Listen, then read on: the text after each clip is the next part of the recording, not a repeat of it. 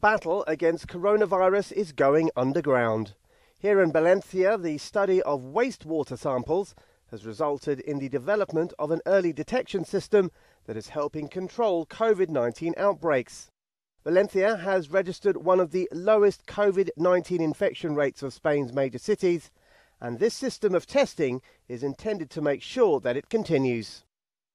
Well, we're currently under the streets of Valencia, and identifying COVID-19 in wastewater samples such as these means that the health authorities can isolate and control any future outbreaks far quicker.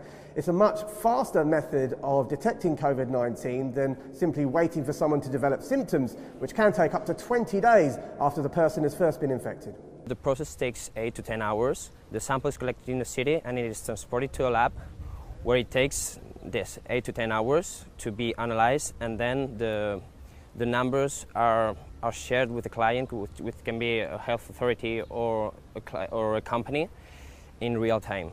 Wastewater samples are taken from 24 locations around the city.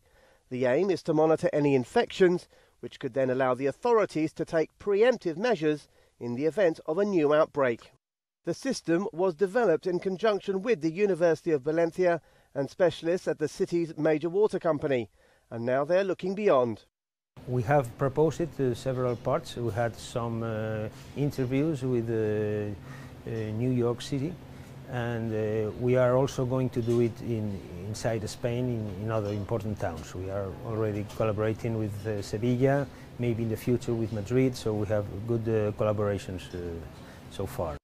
With COVID-19 infections now increasing across the developing world, wastewater testing like this could provide a better economic alternative to widespread screening. Rahul Pathak, CGTN, Valencia.